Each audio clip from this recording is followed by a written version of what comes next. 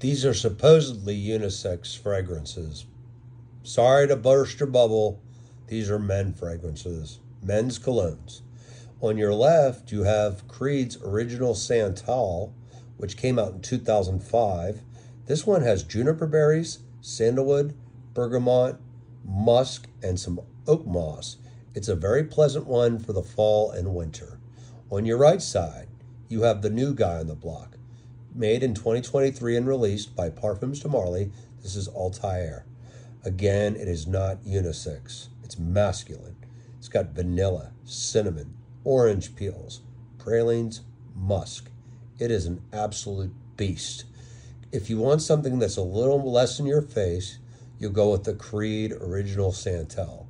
If you want something that's going to literally be a room filler and get you plenty of attention, and ladies have complimented this one a lot, Parfums de Marley Althair is the banger that you're looking for.